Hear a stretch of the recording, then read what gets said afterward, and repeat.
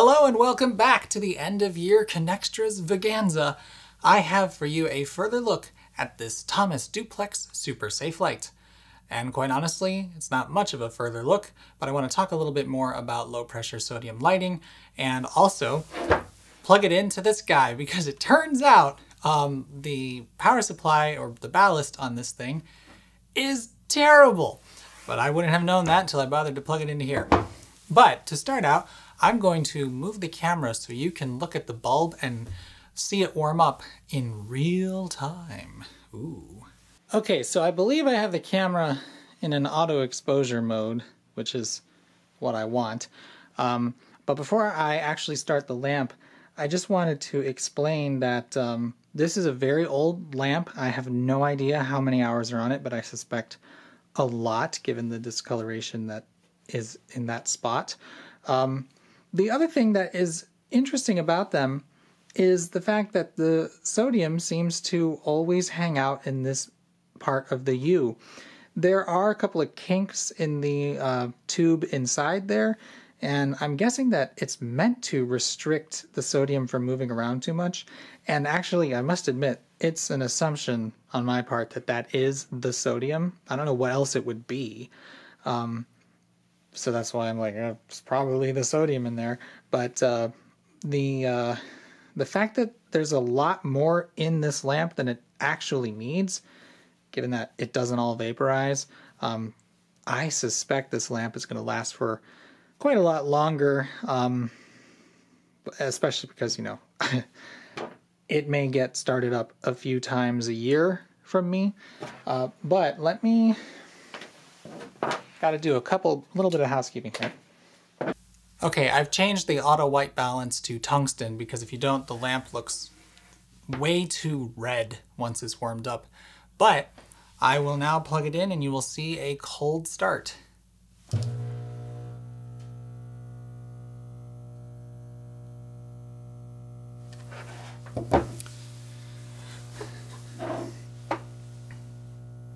It's not that exciting, but it is interesting how you see that sputtering happen at first. And obviously the ballast in here has quite the hum. I have not looked into disassembling this to see if I could tighten it down or anything because it doesn't just seem worth it to me. Because honestly, this doesn't bother me. I saw someone in the comments say like I could never deal with that humming going on, and I'm just very able to tune this out. But anyway, as this warms up, I wanted to talk about the fact that these lamps, you know, I said that they are very obsolete. They are in use in many places, but getting replacements now, they are very, very hard to find. I looked and I went to 1000bulbs.com, which I know used to sell them, and now I'm kicking myself because I never bought a spare for this thing. And they only sell LED drop-ins. Now, I could probably put an LED drop-in in this safe light and it would, I imagine, work fine. I think the filters will do just a fine job. But, you know, I scoured the internet looking for different sellers of these, and it's basically like you can find some on eBay or look into some new old stock, but I don't know if any are being manufactured anymore. However, it almost seems like they only had a quoted life of like 18,000 hours, but I'm somewhat suspecting that, you know, unless they have a manufacturing defect, they just go and go and go. And the reason why I think this is that in my area, they are fairly common under bridges. So if there's one road going under another, for whatever reason, a lot of times there are low pressure sodium lamps hung from the bottom of the road up top, illuminating the tunnel created by that road. And, you know, I've noticed them since I was a little kid, because if you catch them at the right time, you know, they look red as they're warming up. They are still there, and I don't think I've ever noticed them get re-lamped. Now, maybe they have been.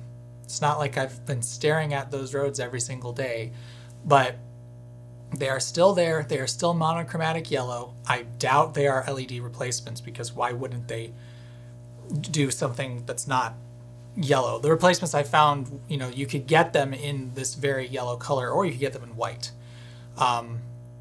So I don't know. I've just always had this suspicion that these lamps essentially last forever, because so long as they will strike, you're going to get the sodium to vaporize like it is now. I don't really understand the wear method of this type of lamp,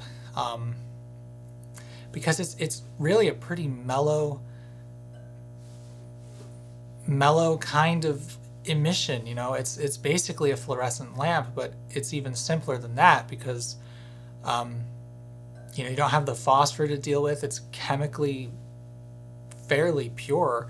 As far as I know, it's just whatever the electrodes are made of, and then the sodium and that little bit of neon and argon. But someone let me know if I'm completely off base here and these lamps do actually fail with regularity. Maybe Illinois Department of Transportation has a huge stockpile of these lamps and I just never knew it, but I really doubt it. It just seems to me like they just go and go and go. I remember reading at one point that what usually happens if they fail is they will not, they just won't start glowing yellow. They'll stay that deep red or purple because the emission, the sodium emission just isn't occurring. But and that's another reason why I'm wondering, like, do they just go and go and go? Because if that's true, I have never seen one under those bridges that has stayed red. They are always working. They always light up perfectly fine. And it's fairly widespread around here. Plus, some people had commented, and I in fact knew this already, that there's a lot of areas in San Diego that use low pressure sodium lighting too. So it's not like they're gone when I said that it's very obsolete. It's just they are very hard to find these days. And hopefully this one keeps on going as long as it can. But you can see that it's still going. It's not quite fully warmed up yet, but it's close.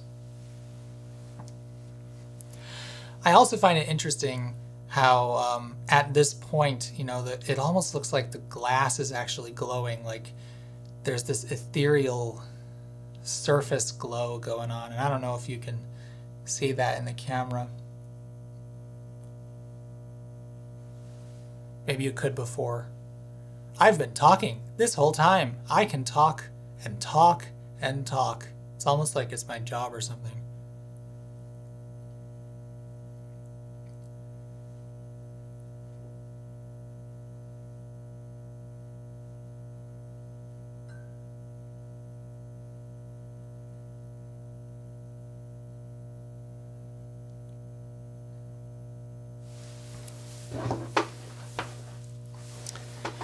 I think,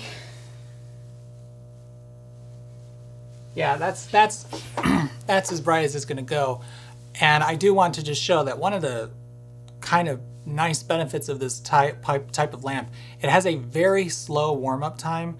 Oh, and I have to wonder, with every increase in power output, the bulb gets longer. So only the 180 watt bulbs had that 200 lumen per watt efficiency, but those things were enormous. They were basically like 4-foot fluorescent tubes, but this huge bulb thing, and the fixtures which hold them look silly because they have these long, they're just these very long things. But anyway, I've never seen one of those warm up, and I wonder if it takes longer because the bulb itself is longer. But anyway, what I was gonna say was, while this has an extremely slow warm-up time from cold, they actually can do a hot restrike, no problem at all. It's not good for it, at least they claim that to be the case. However, you can see if I unplug it and plug it back in, there you go, it's lit. It doesn't need to cool down to start up again. It doesn't even have the slight delay of a high-pressure sodium lamp. So for momentary power outages, or power interruptions, whatever you want to call it, this is definitely better in that respect. But now I'm gonna put the camera back on my lovely melon and talk about the horrible power factor on this thing. You might actually get a better sense of how this is actually quite bright without the filters in place. Now that it's shining in the camera, you'll see that it is a very bright light.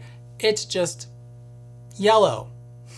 Very, very yellow. But anyway, when I plugged this into the kilowatt, which was just for curiosity's sake, I realized, wow, this is nowhere near as efficient as it would appear to be. Because, and it's interesting because the label actually says bulb power consumption 35 watts, which is, it's a 35 watt bulb in there.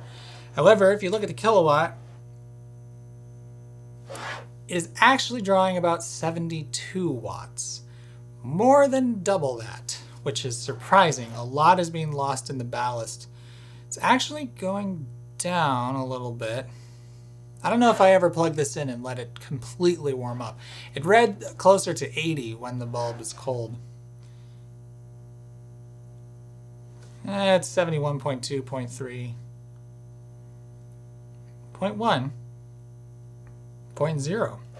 I'll leave this in. I'll leave this on for a while and see what it balances out to. But this isn't the real problem. It's the power factor. 0.2. I don't know if you can read that, but that's very bad. This clearly does not have a power factor correcting capacitor in its circuit, because this is terrible. And what that means is, oh, 0.19, it got worse. This thing is drawing nearly 3 amps, even though this is only 70-ish watts, which should be on 120 volts, a little over half an amp. It's near 3. The power factor is that bad. So it's not actually consuming 3 amps times 120 volts in energy. Like, this thing's not getting that hot, but it's taking, because its draw of power is out of phase with the supply, 3 amps is going through this cable and this wire and in the power transformer outside.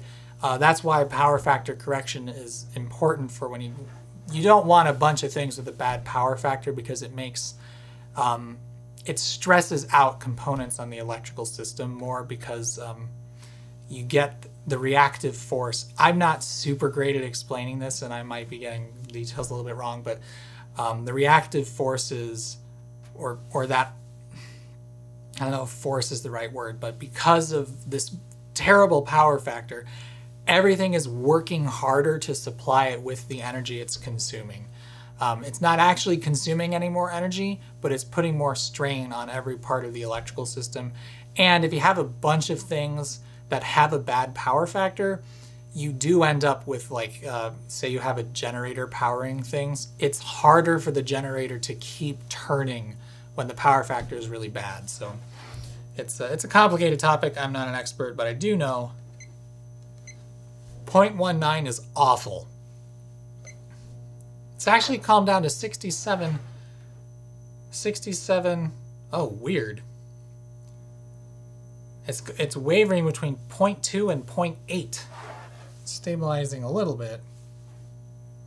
Now 0.2, 0.5, 0.7, 0.2, 0.7. That's wild. But in any case, it's below 70 watts, so that's good. I guess it really just takes significantly more power until the bulb is warmed up, which is the opposite of what I would have expected.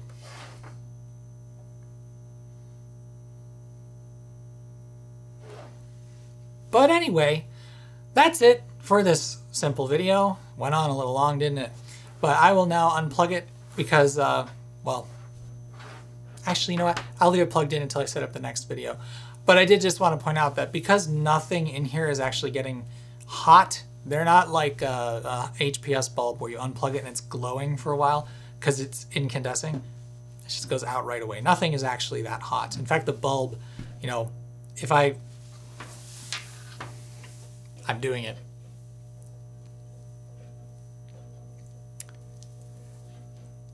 It's uncomfortably hot. I think if I held on to it for a long time, it might burn me, but it's not really that hot. It's only 35 watts.